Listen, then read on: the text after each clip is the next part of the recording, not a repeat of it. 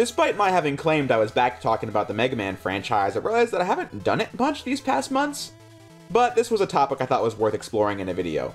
Why do most Mega Man stories usually fail?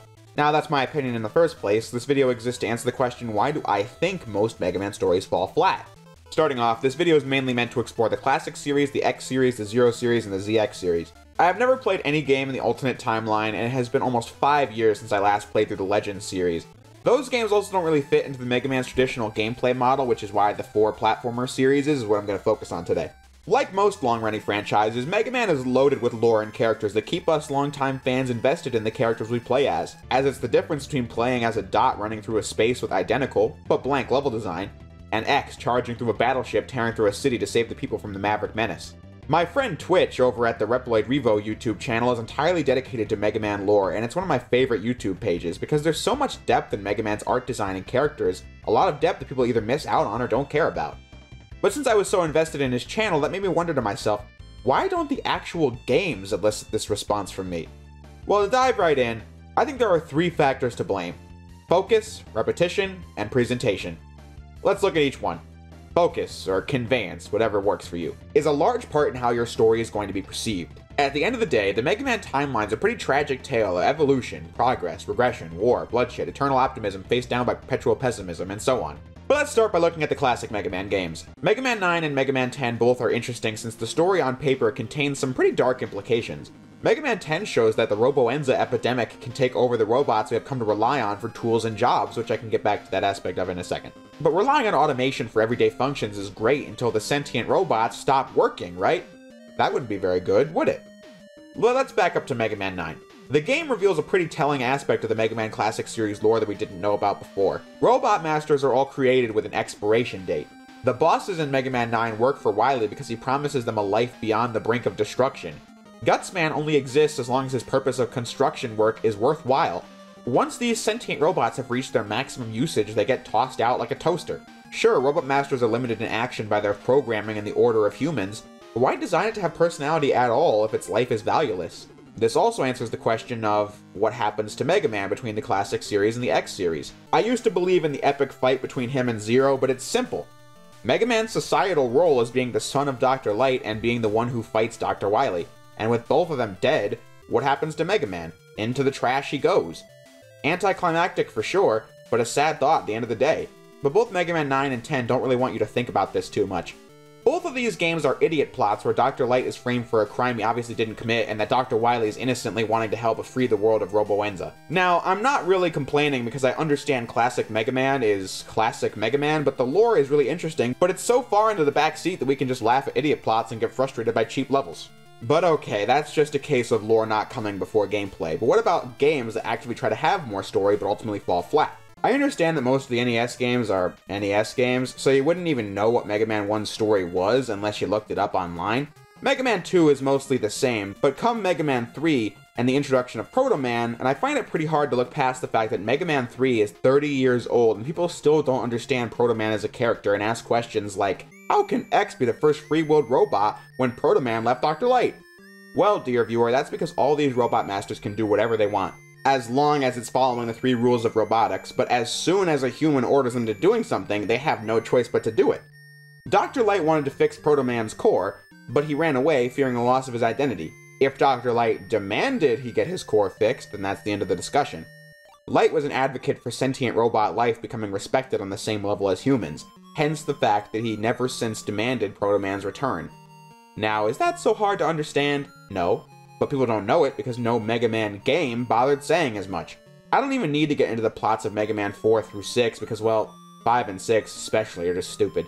The fake-out villain might have worked for 4, but by 6 it's just laughable.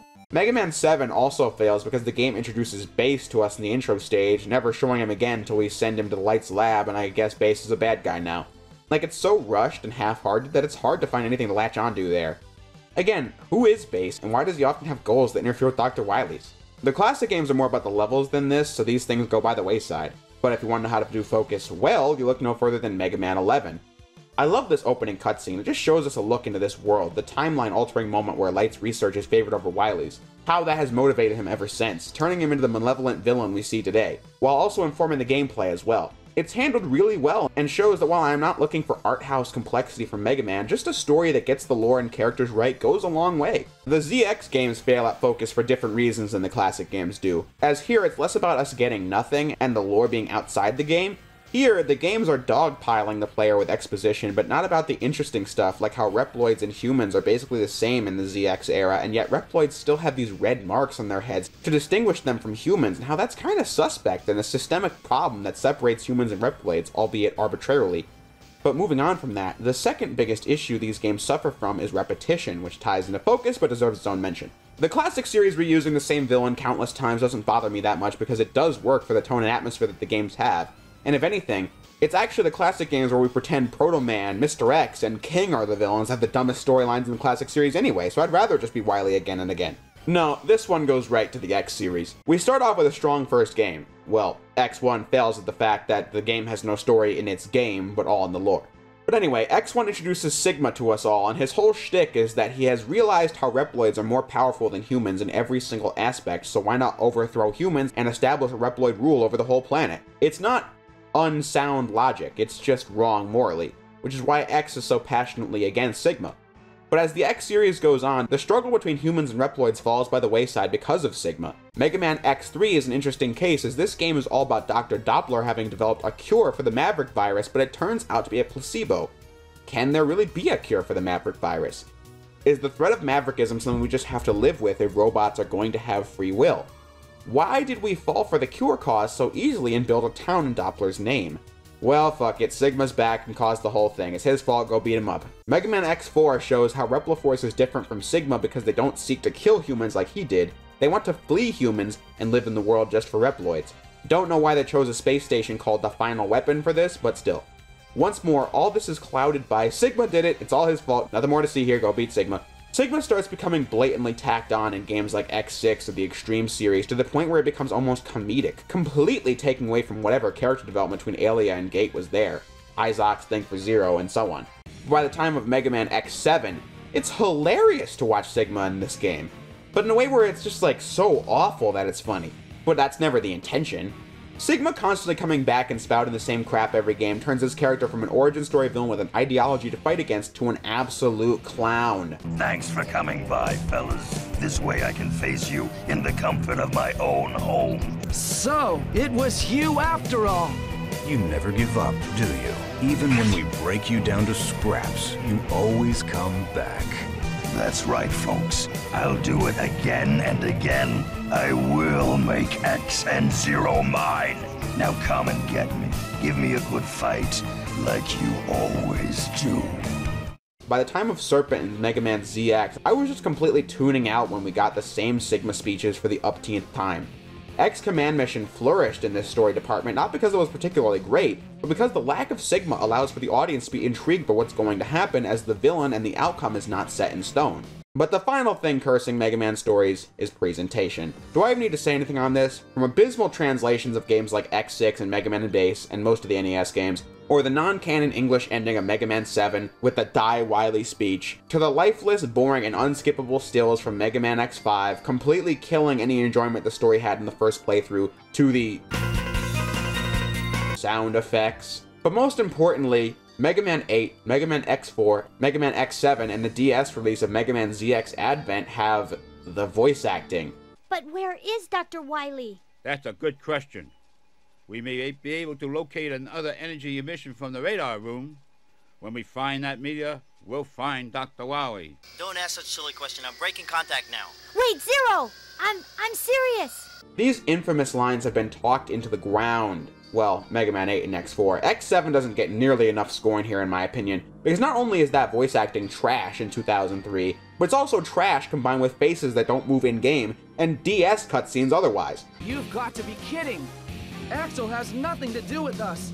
We won't fight the likes of you for his sake. That's quite enough. You need to back off and pay the dues for your crimes. It's time for revenge. Oh, with this power, I'll never lose.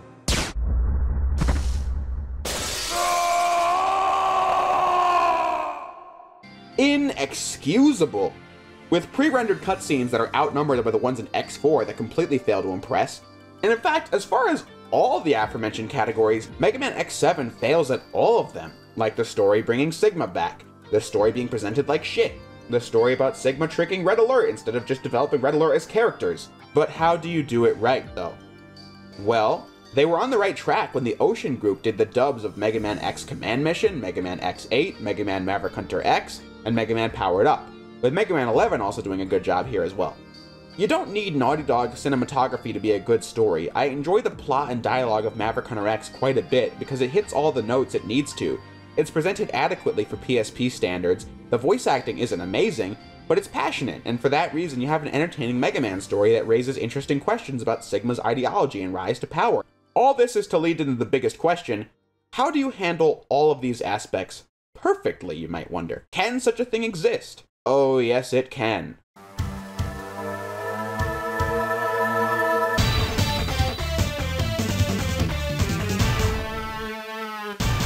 The Mega Man Zero series is the most consistent and best made of the saga, but I was blown away back in 2018 when I did the reviews with the stories of these games. Focus.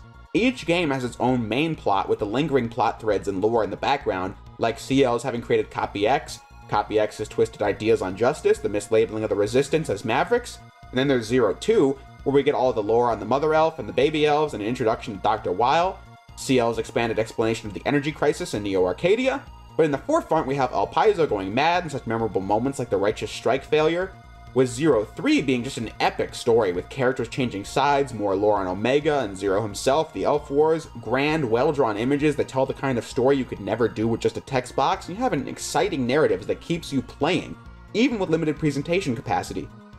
You care about the characters by the end, getting us hyped up for Zero 4 as Weil has been in the background of all the Zero games but is now the main villain, as this game provides an epic ending to the Light vs. Wily's saga, finally showing us the humans and their perspective on all the wars and conflict over the centuries that happened because of the machines. It's great! Not every Mega Man story needs to be like the Zero series. Mega Man 11 and Mega Man Maverick Hunter X do good work with their own series and characters, but the main point of this editorial is just that the Mega Man series has a lot of lore that often gets overlooked because of the focus of the plots, the presentation, and the formulaic nature of it all. Now, I'm the king of the abrupt ending, but I just want to present all of this to you folks, because I think if we get quality as good as Mega Man 11 for each individual series' strengths, I think Mega Man's world and characters will only be better off for it.